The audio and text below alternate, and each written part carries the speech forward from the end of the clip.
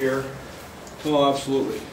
You know, I told our guys yesterday it's been a long haul since December, end of the season. A lot of guys have put in a lot of work, and a lot of players and coaches and seniors playing their last season, better conditioning and all those things. So it's fun to get to game week. It's really what you do all this stuff for. And I think our guys are excited, and our staff is ready to go. Were you able to accomplish what you wanted to accomplish during camp? You know, probably never. You know, Pete. You know, I think in all fairness, coaches have pretty high expectations, but I think we accomplished a lot. And I think we're ready to play an opponent. You know, I think we're ready to go play a game and see where we are. And I think our guys have worked very diligently, very hard. I think they want to be good. You know, I've talked before. I think they have the desire. They have the want to.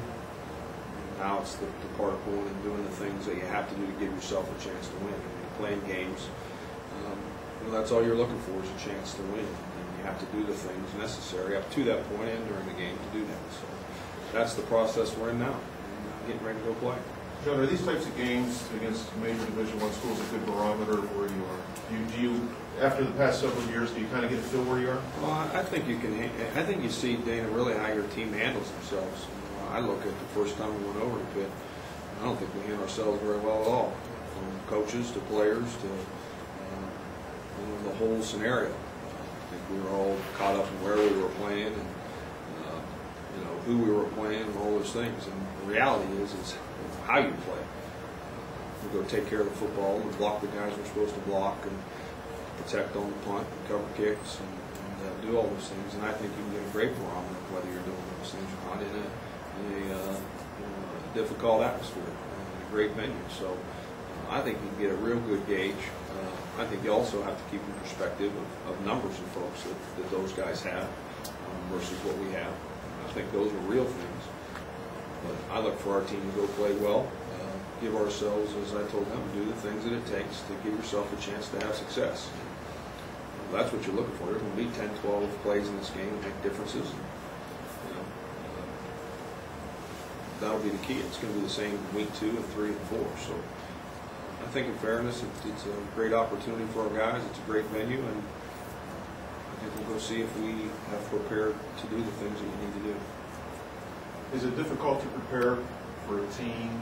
It could be any team when you don't have them on tape, a game that they've played or anything? Well, the thing you don't have on this group, I mean, you have their defense. I think Coach Wannstedt's pretty much set on defense. I think when you watch their defense, you're going to see what they do. I think the difficult probably is more so for us is they got a new offensive coordinator. So I think we're in a little bit of a guessing game on defense as to where they're going to line up, the plays they're going to run, formations, personnel usages, those kind of things. You really don't have that information. So that's a little bit different. You know,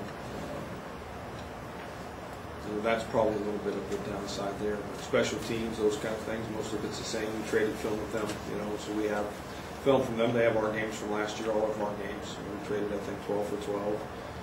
So we have most of their games except one, I think. And you know, you get a little bit. You know, the biggest thing is the people, and that's who you're watching. You know, they've got some good folks. Coach, in the public's mind, when you go to a game like this, they always think that other team is bigger, but coaches always talk about the speed of the game at that level.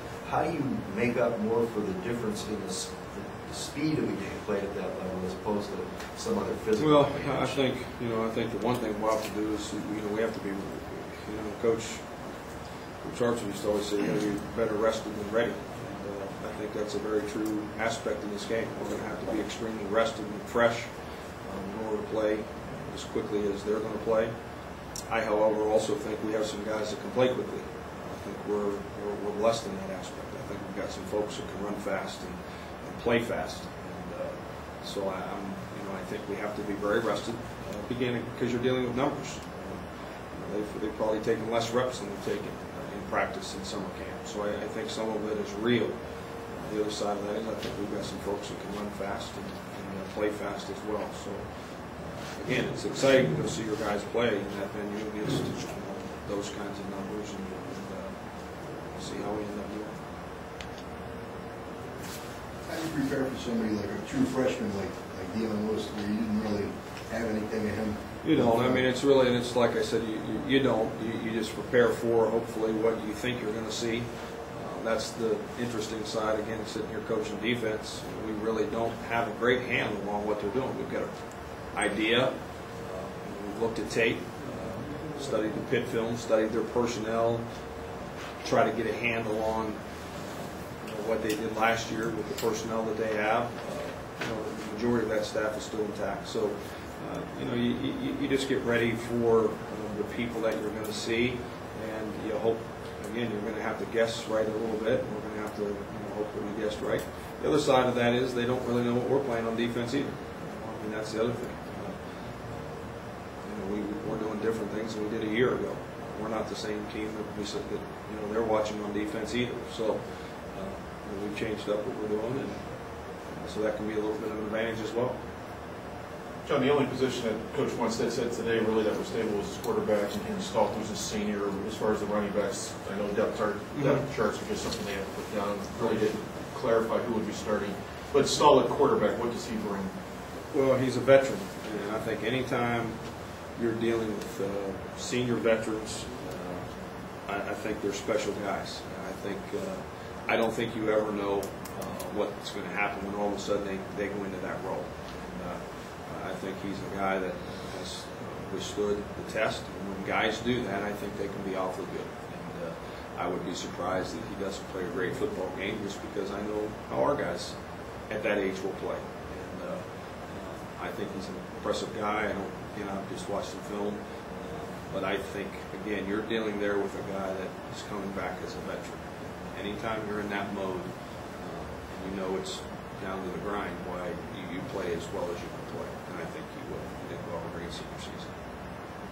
Coach, you talked about how before when you went to Pitt, you didn't think you guys handled yourself real well. The fact that you've been to Ohio Stadium the last 2 years, a lot of these guys have played there and have at least been a part of that and have some type of grasp as to what they're going up against. Does that help? Well, I think so. I think we realize it's football. I think in fairness, I think we got, as crazy as that movie is sometimes, the old Hoosiers where they're in there measuring the court and all those things. I mean, that's really what this is. It's a football game.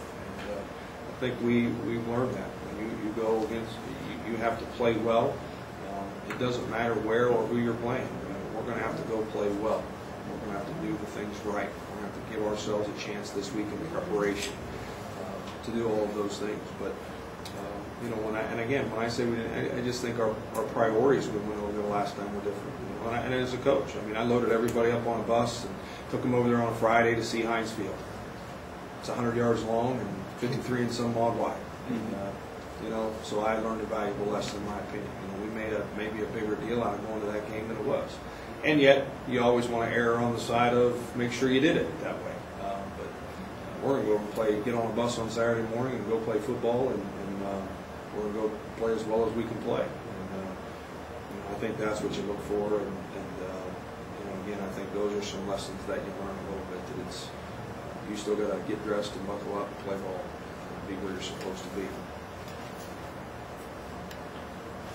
Coach, you haven't in game against Pitt, Penn State, a couple against Ohio State, have not been able to put the ball in the end zone. How psychologically, if it matters at all, how big a factor is that to you? I think it's when you're competitive, Jim, it eats at you a little bit.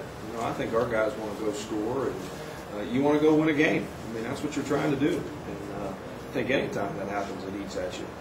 I don't think it's okay.